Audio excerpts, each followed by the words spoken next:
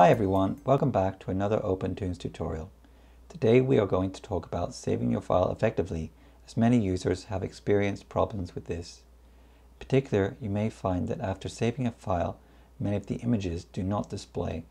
And in addition, even if you have saved the images correctly, the mesh will not be present or visible. Also, any layers attached to the mesh will not be visible. Let's look at some ways to prevent this and how to save the file effectively.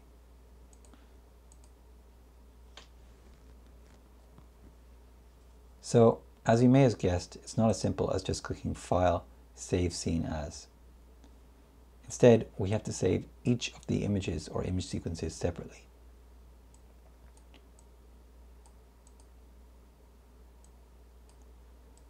So I'm going to go ahead and click the first level. Levels can be images or image sequences.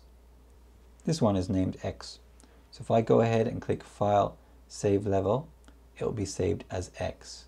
Alternatively, if I wish to use it in another scene, I may wish to give it a more meaningful name. In this instance, I'm just going to click Save Level. Here I've already renamed this level. I'm going to go ahead and click Save Level. On the next column, you'll see that I have several levels. I need to save each of them individually, and unfortunately there's no way to save multiple levels at once. So I'm going to click on K, click File, then Save Level, then J, Save Level, then I, Save Level. You'll notice that I have multiple instances of the same levels. I do not need to save them again. Now I'm going to go up and save this level. File Save. You cannot save the mesh in the same fashion. If I click File, the following error is displayed. Now, after you've saved all the levels, go ahead and click File, Save Scene As, and give it a name.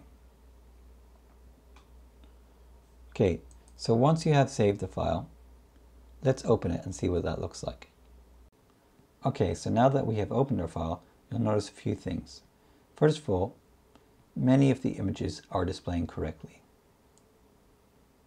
However, there is an issue with loading the mesh. The layer that the mesh is attached to is also not displaying. To fix this, click on the level which has the mesh applied to it. Then select the plastic tool,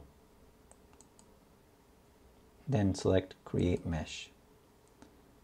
Hit Apply, and then choose Keep the Old Level and Overwrite Processed Frames.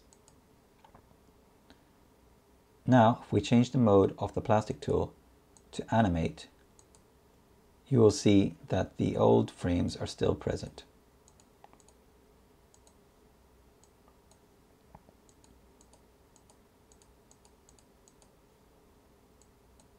Okay, well I hope you found this tutorial useful. For more OpenToonz tutorials, check out my channel, subscribe, or go to www.computerart.club. If you have a suggestion for a future tutorial, or if you have a question you'd like to ask me, please feel free to leave a comment below. Until next time, goodbye.